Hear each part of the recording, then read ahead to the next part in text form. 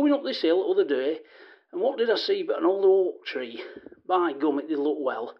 And I imagined to myself, I says, if I stand near this oak tree, I'll get a breath of fresh air every day. So I stand there near that oak tree, you know, and I thought, well, you look at shape of an oak tree, if you turn it upside down, it's like the shape of a set of human lungs, you know.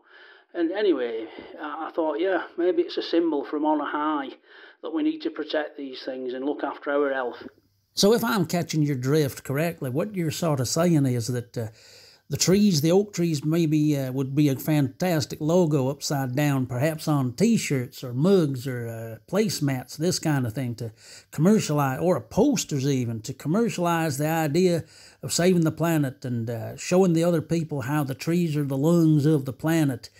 So it might be a terrific idea for some of the Greenpeace type organizations or Extinction Rebellion or someone to utilize that as a sort of a gimmick, a sort of a